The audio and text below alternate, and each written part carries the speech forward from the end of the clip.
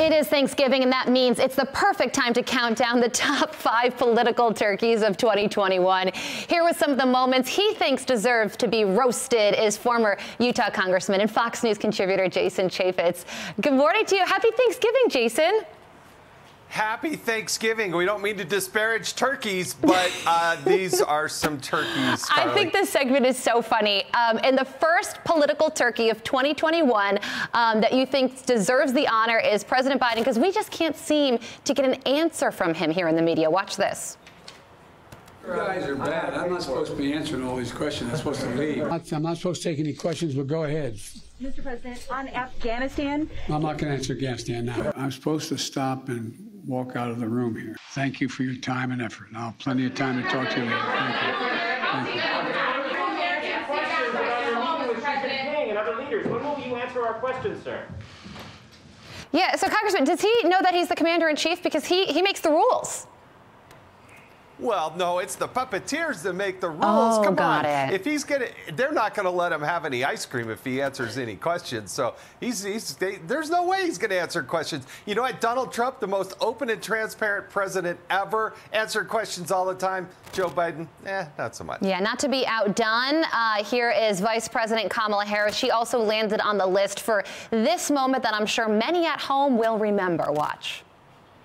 I wonder who the head of the Space Council is. Are you kidding? The head of the Space Council is the vice president. You're gonna literally see the craters on the moon with your own eyes. Oh my goodness. With your own eyes, I'm telling you, it is gonna be unbelievable.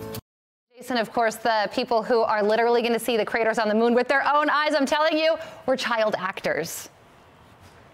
Yeah, paid actors. Oh my gosh, Carly, did you know that if we go outside, you can actually look up in the air and see the moon all by yourself? And they pay me to be the head of the Space Council, and I will show you all to myself. It's amazing. Yeah. She's doing amazing. Pretty Just an staged. amazing job. Yeah. So I had forgotten about this, but it was a big deal when it happened.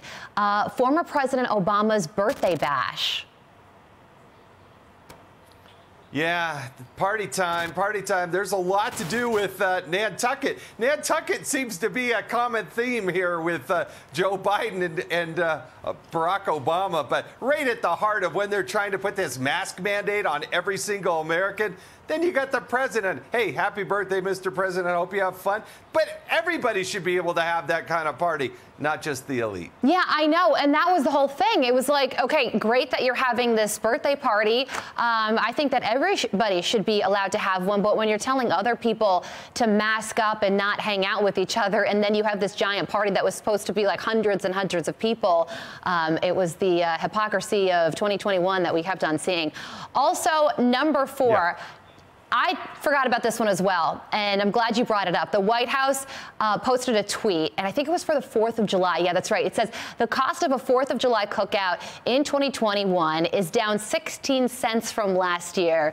Is that really something that we should be touting, 16 cents? I don't know.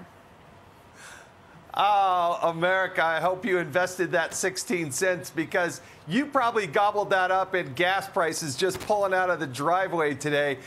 16 cents, they put together graphics, they tweeted about it, they made a big deal about it. And you look at what we're going through now with the inflation, the Biden-Harris inflation, and the policies they put in place that made that inflation possible. It was a special moment. Well, I guess, Jason, we should have been hindsight is 2020 on this one, because now we should have been thankful for the 16 cents because the cost of Thanksgiving is up. So at least we were going down at that time. Look at those prices. Okay, so going back to former President Obama, his party, not alone, and the no masked party thing. D.C. Mayor Muriel Bowser, she went maskless to an event just hours before her very own mandate went into effect. Yeah, you know, I've dealt a lot with the D.C. mayor, and I'm sorry, but you know, the duplicity was what gets to people. You had this problem out in California with Gavin Newsom, the governor there. You had this problem time and time again where these people said, you have to do these masks, and then they're out partying and having fun and doing it without them. Even Dr. Fauci himself. It's just so wrong. But I hope I hope you and everybody else enjoy this Thanksgiving. There are a lot of people working today. who serve on our front lines. They're military, they are overseas. I just hope everybody has. We tried to poke a little fun at this, but you know what? I'm so grateful and thankful this Thanksgiving for all those people working today. End the segment off on a positive note. I absolutely love that. Jason, you're the best. Thank you for joining us this morning. Happy Thanksgiving to you and your family. Thank you.